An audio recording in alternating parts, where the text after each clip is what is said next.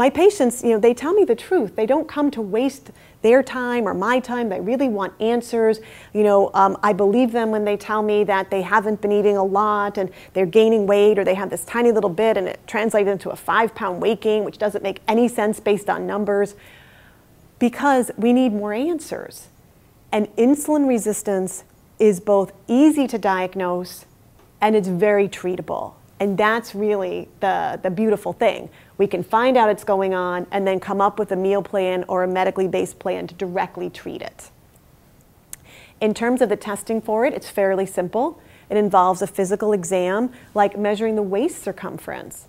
What we know is if your waist circumference is more than 35 inches for a woman or more than 40 inches for a man, that's a risk factor for insulin resistance because it's the abdominal distribution of weight. With regards to blood work testing, I look at the lipid or the cholesterol profile, specifically looking for the triglycerides and the good cholesterol, which is called the HDL. And very often we'll find that triglycerides will be high and the good cholesterol will be low. That's a significant sign of insulin resistance. We look at the glucose profile to look at the sugar, the chemistry profile. And I check a fasting insulin level because I find that insulin levels rise years before we see the sugar rise, because that's the first compensatory step that the body makes. Sugar's not entering the cell normally, so let's make more insulin. And I pick that up very often in, say, children and adolescents, that their insulin levels are higher than normal. I've also found very useful recently checking a 3-month blood sugar.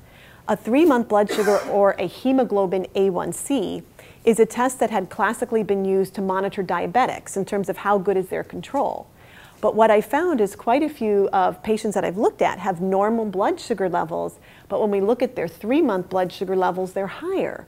So it's showing that after meals, their sugar levels are staying higher much longer, and they're not coming down quite normally afterwards. So what we're seeing is that more sugar is getting stuck to the surface of the red blood cell. So it's a nice marker for insulin resistance that we may have missed previously.